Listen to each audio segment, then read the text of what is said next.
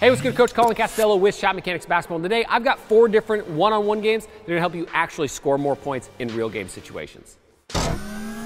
All right, so as basketball players, we love playing one-on-one, but one of the biggest problems is a lot of players make it a waste of time by the way they play one-on-one. So today what I want to do is give you 4 games that you can play with your friends or your teammates, gonna actually help you score more points in real game scenarios, right? But before we jump into it, go ahead and click the top link in the description down below, get free instant access to my Insta Buckets workout. This is a quick 5-minute workout I put together to help you score more points and increase your scoring average. So go ahead, click the top link in the description down below to get started. All right, so the first one we got is what we call Brooklyn one-on-one. So this is basically a transition one-on-one game where the offensive player is starting at half court and the defensive player is going to start from the second block up. So it looks a little bit like this. Offensive player is going to start on a wing right here at half court, and they're going to begin with the dribble as soon as they go.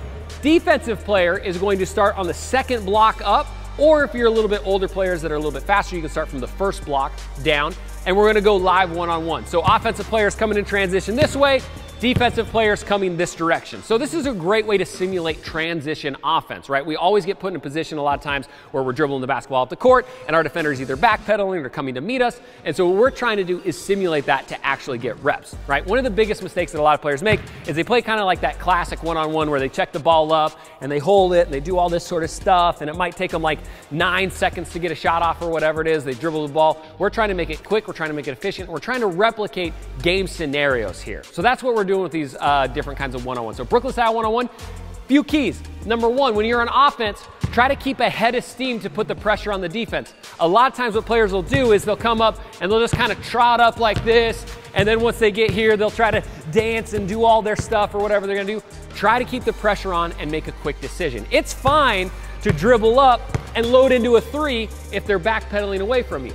It's fine to do a little pump fake and attack if they come to close the gap. What we really want you focusing on is reading the defender and making the right read out of that decision. So Brooklyn style one-on-one, keep your speed up and make that decision.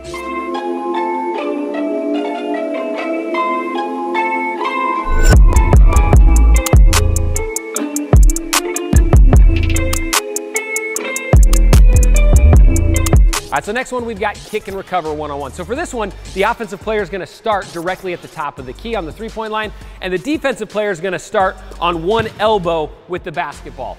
So on go, the offensive player is going to break along the 3-point line, the defensive player is going to pitch it to him, and at the same time as they pitch, they're going to come close and play defense, right? So the reason why I like this is it's a great way to kind of simulate attacking closeouts and also simulate attacking off of ball movement, right? Or player movement. So if I'm the offensive player and I'm starting right here at the top of the key, as I'm sliding along the 3-point line, it's almost just like we're running an offense. I'm trying to get space, whatever, and maybe it's a drive and kick situation where my defender held for a second and he came back to get it, right?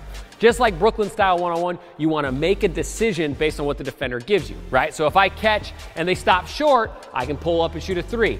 If they close me or if they come tight, I might do a little pump fake or a rock or something, then try to get to the paint. What we want to do is get a good look by forcing them to make a decision, right? Really go as hard as you can, game speed on this, work both sides. All right, next one we got is back balance one-on-one. For this, the defensive player is going to start heels on the 3-point line in an athletic stance without the basketball, facing towards the basket just like this.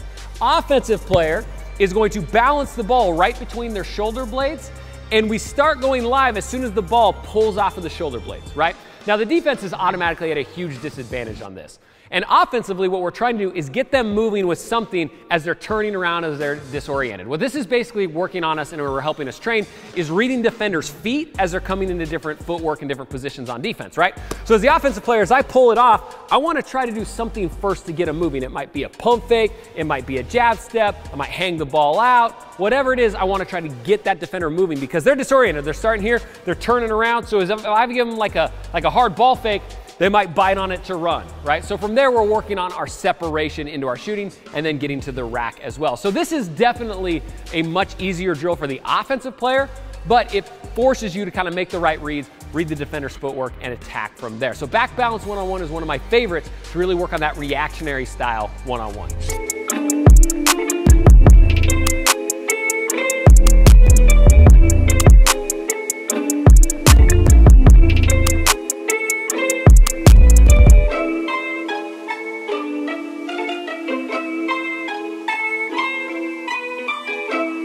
The next one I love is short court one-on-one. Now you can do this if you have a gym that has side baskets. Now I personally like doing it on a court that's not quite as wide like this one, where the side baskets are a lot closer. And basically it's just continuous one-on-one. You make a basket, you keep it, you go the opposite direction, going back and forth. Now the whole key here is you want to work on going as quick as you can and take what the defender gives you. Again, if I'm dribbling up in transition and they're backpedaling, there's nothing wrong with pulling up and getting a jumper in rhythm in transition, right?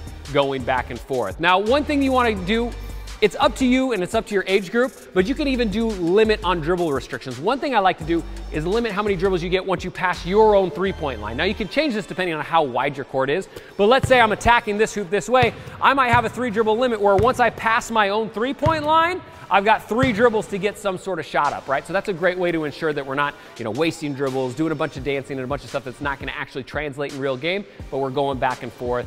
Another great thing about this kind of continual one-on-one side-to-side is that it's really good for cardio. If you get you and like a couple buddies and you do this for 20 minutes, you're gonna be breathing really hard, get a really, really good sweat in because it's constant back and forth. And so you kind of get a little bit of transition, but it's still playing one-on-one.